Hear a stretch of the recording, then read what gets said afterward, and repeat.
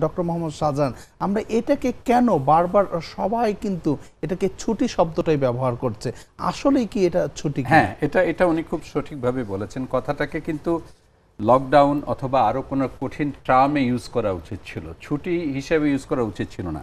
একটা জিনিস দেখেন, আমি শাহেদ ভাইয়ের সাথে একটু দ্বিমত করছি না, বাট একটু পরিপূরক যোগ করছি। উনি যেটা বললেন যে 14 দিন একটা মানুষ যদি কোয়ারেন্টাইনে থাকেন, এখন ধরুন আমি 14 দিন কেন, আমি 21 দিন কোয়ারেন্টাইনে আছি, কিন্তু গতকালের প্রেক্ষাপটে যারা ঢাকায় এসছে ইনারা যদি কেউ ছড়িয়ে যান, তাহলে যার মধ্যে ছড়াবে সে তাকে প্রুভ করতে তো আমাকে আরও 14 দিন ওয়েট করতে হবে, কারণ আমি ইতিমধ্যে 14 দিন আছি।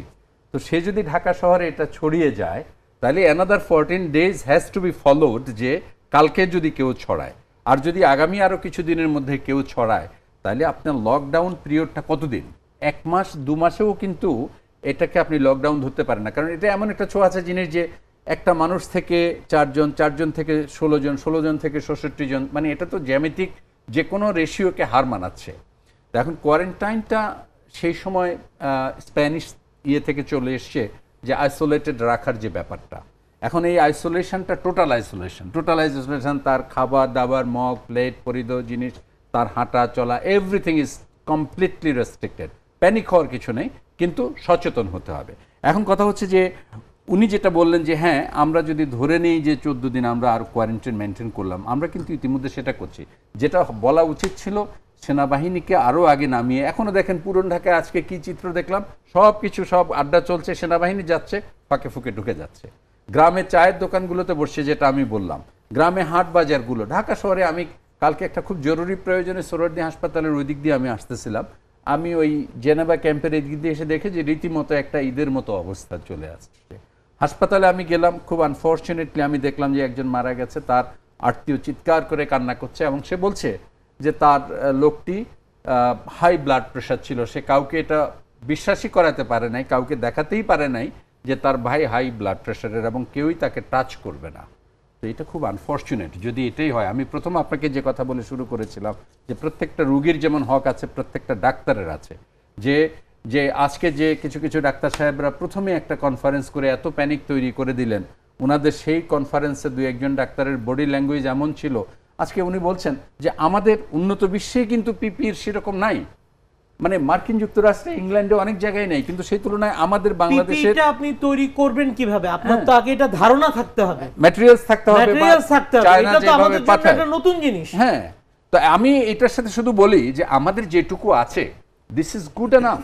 আমাদের যে সমস্ত ফ্যাক্টরিগুলো, আপনি ধরেন বাংলাদেশে অনেকগুলো প্রতিষ্ঠান আছে যারা এটা করছে, JMI, একমি, এটা সেটা বিভিন্ন রকম প্রতিষ্ঠান আছে যারা এগুলো করছে, এবং আপৎকালীন সময় এই যে গ্লাভসগুলো, এই যে হ্যান্ড মাস্কগুলো, আমি দেখেছি যে কিছু প্রতিষ্ঠান, ধরেন JMI এর কথা ধরে, যে তাদের যে নিপ্রো JMI এর যে মাস্কটা, যে গ্লাভসটা, যে অন্যান্য জিনিসগুলো, তারা কিন্তু যতটা পেরেছে ডোনেশন করেছে, সরকারকে দিয়েছে, চাইনিজের ক্রাইসিস সময় দিয়েছে, এখন আবার বাজারজাত করছেন, চেষ্টা করছেন সে একই। আমি আরও কয়েকটা প্রোডাক্ট দেখেছি যে তারা ওইভাবে মানুষকে সাপ্লাই দিয়ে যাচ্ছে, মানুষের অ্যাওয়ারনেস বিল্ড আপ হচ্ছে। কিন্তু প্রথম দিকে যেটা হয়েছিল যে এগুলা কৃত্রিম সংকট তৈরি হয়ে গিয়েছিল, মানুষকে হাত ধোয়ার অভ্যাস করানো, আস্তে আস্তে এই জিনিসের জায়গায় আনা।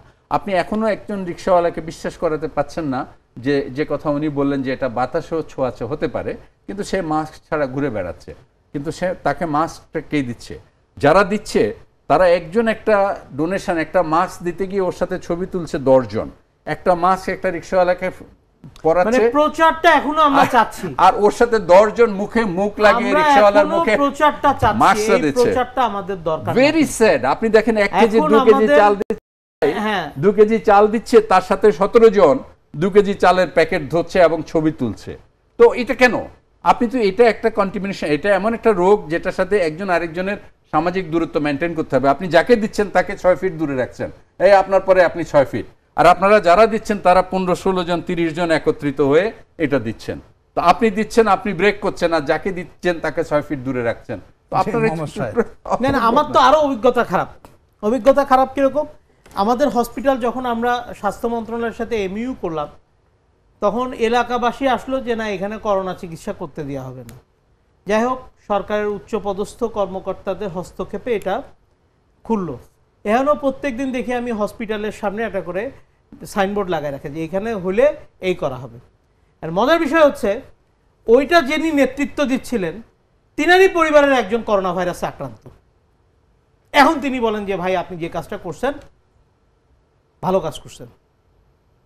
এই যে আপনার প্রথম থেকে একটা নেগেটিভ ধারণা, এখন বিষয়টা হচ্ছে যে আপনাকে তো চিকিৎসা করার সুযোগ দিতে হবে, তাকে চিকিৎসা করার সুযোগ দিতে হবে। Government what not they have taken the decision. আমাদের ভেন্টিলেটর মেশিন ইতিমধ্যে অনেক নিয়ে আসা হয়েছে, ডাক্তারদেরকে যেভাবেই বলা হচ্ছে না কেন তারা কিন্তু চিকিৎসা করছে। কিন্তু আরেকটি মহল যদি ডাক্তারদেরকে উস্কিয়ে দেওয়া হয় তাহলে তো এই মুহূর্তে জাতীয় বিপর্যয়, এটা আন্তর্জাতিক বিপর্যয়। এই মুহূর্তে সবার উচিত কাঁধে কাঁধ মিলিয়ে কাজ করা।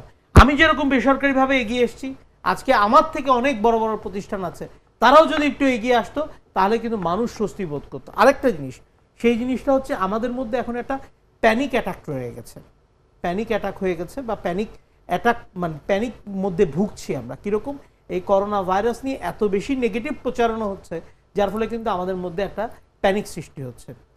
এটি এখনো পর্যন্ত যারা মৃত্যুবরণ করেছেন তারাই কিন্তু পূর্বে কোনো না কোনো আপনার রোগে আক্রান্ত ছিল এক, অথবা তারা একটু ওল্ড এজ যাদের হয়েছে তারাই কিন্তু এটাতে মৃত্যুবরণ করে। বাংলাদেশের সিমটমের কথা বলছি।